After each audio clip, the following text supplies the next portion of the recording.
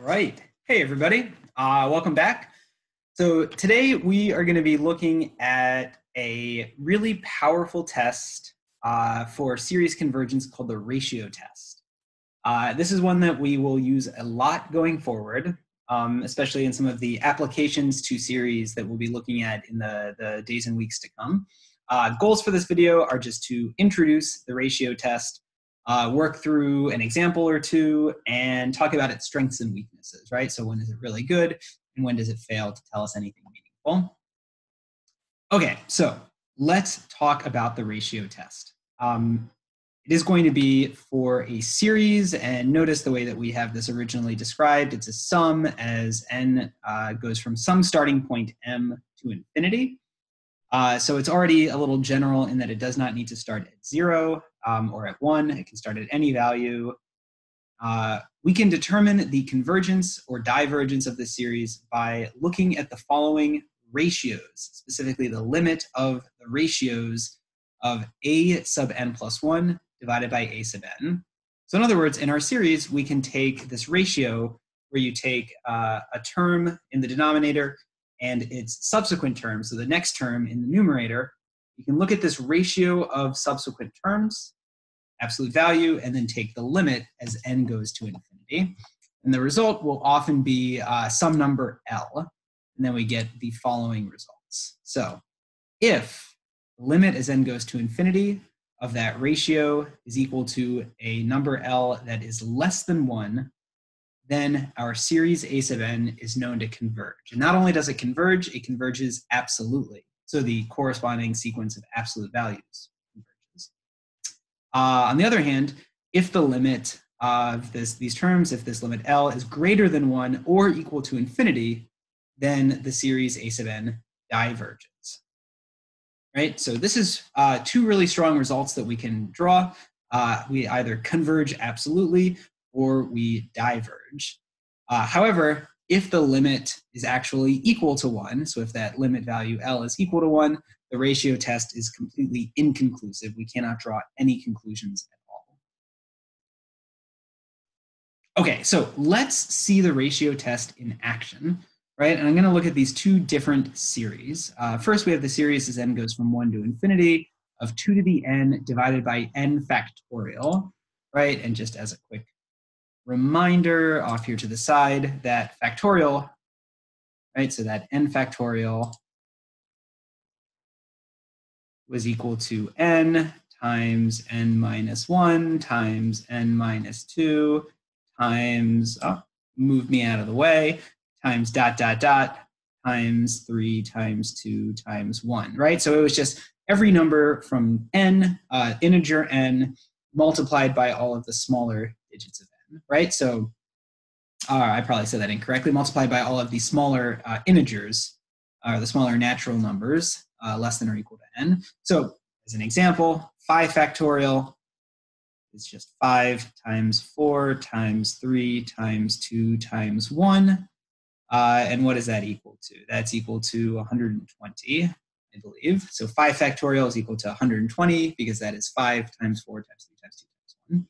Notice, kind of a cool thing, 5 factorial is really equal to 5 times 4 times 3 times 2 times 1. So that's really 5 times 4 factorial, right? I can just sort of artificially identify 4, 3, 2, 1 as 4 factorial. And in general, we are going to see that n plus 1 factorial, right, is going to be, what is that? That's going to be n plus 1 times n minus 1 times dot, dot, dot, all the way down to 1. But notice, right, n times n minus 1 times n minus 2, all the way down to 1, that's just n factorial. And so in fact, n plus 1 factorial is nothing more than n plus 1 times n factorial. So there's this interesting relationship between n factorial and n plus 1 factorial that will come in handy. So getting back to the actual example though, let's point out that, or let's try to use the ratio test to figure out what this should be. So I'm going to take this expression, 2 to the n over n factorial, That's my a sub n. And so when I set up my ratio, I'm going to be looking at the ratio where a sub n is in the denominator. So that's 2 to the n divided by n factorial. And then in the numerator, it's going to be the n plus 1th term, right? So that will be 2 to the n plus 1 divided by n plus 1 factorial. All right, and then our goal is to slap on some absolute values and take the limit of this as n goes to infinity. Okay, so we're going to do that. Let's rewrite, right? We have a sort of fraction within a fraction here. So this will become, we'll keep that limit out front. Right, this will become a 2 to the n plus 1 divided by 2 to the n times, and then notice what we have is we have this n plus 1 factorial is in the denominator of the numerator.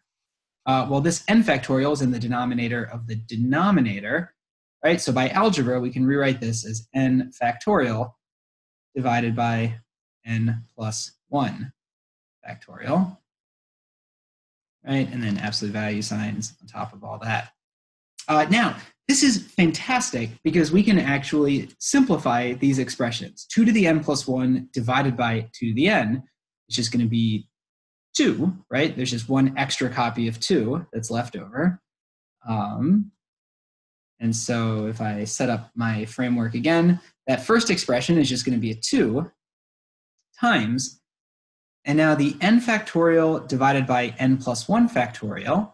Well, we saw over here that n plus 1 factorial was equal to n plus 1 times n factorial, right? And so if we sort of take this relationship here and we manipulate that, we're going to get that n factorial divided by n plus 1 factorial is equal to 1 over n plus 1, right? All of the other terms, the n times n minus 1 times n minus 2, dot, dot, dot, those will just cancel out. So n factorial divided by n plus 1 factorial equals 1 over n plus 1. So that's awesome. So we get here, this is 2 times 1 over n plus 1. And as n goes to infinity, right, let's think about this. The 2 remains a constant. The n in the denominator gets bigger and bigger and bigger. And so that whole fraction gets smaller and smaller and smaller. And so this limit ends up equaling 0. And so because the limit equals 0, and that limit specifically is less than 1, we know that this initial series converges. Right? And so we're able to conclude that this initial series converges. Awesome. Okay, love it. And this example really highlights some of the strengths of the ratio test. The ratio test works really, really well when you have these exponential expressions like 2 to the n, and it works really, really well with factorials. So we have like an n factorial here. They work really well specifically because we have these kind of relationships in which things factor nicely when I take the n plus 1th term and divide it by the nth term, right? So there's a lot of excellent factoring, a lot of excellent canceling there. And so that's one of the real strengths of the ratio test. To see some of the weaknesses, let's take a look at the second example, right? So the second example is the example of -1 to the k minus 1 times 1 over k. Now, you and I know that this is the alternating harmonic series, right? 1 over k and the plus minus introduced by the -1. So we know that this series will converge. However, it will only converge conditionally. Let's see what happens when we try to introduce the ratio test in this case. Right, so by the ratio test, I would take the nth term, in this case, I guess the kth term, so that's -1 to the k minus 1 times 1 over k. And then in the numerator, we would get the k plus 1th term. So that's -1 to the k minus 1 plus 1 times 1 over k plus 1. We'd throw in some absolute values, and we would take the limit of this as k goes to infinity. And now notice the negative, the alternating aspect of the alternating series, that will get ignored, right? In the absolute value, both of those will just become a positive 1. And so this really becomes the limit as k goes to infinity of k divided by k plus 1, right? When the algebraic dust settles, that k plus 1 will be in the denominator, and that k will end up in the numerator. So we end up with this expression here, and as k goes to infinity, right, this is just going to go to exactly 1. And so the ratio test ends up being completely inconclusive in this case. And that's not surprising. This was a series that we knew converged conditionally, right? It converged, but it did not converge absolutely. The absolute value signs would make it the harmonic series, which would diverge.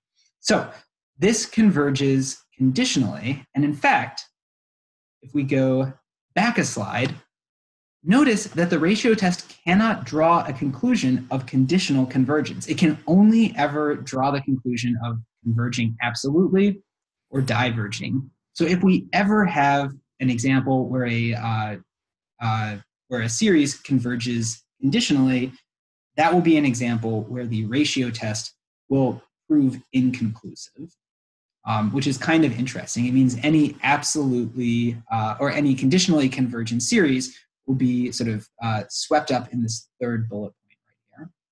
So that is a limitation, major limitation of the ratio test. However, outside of that, the ratio test is a really excellent test and one that we will use a lot going forward. So have a wonderful rest of your day. I'll see you in the next video.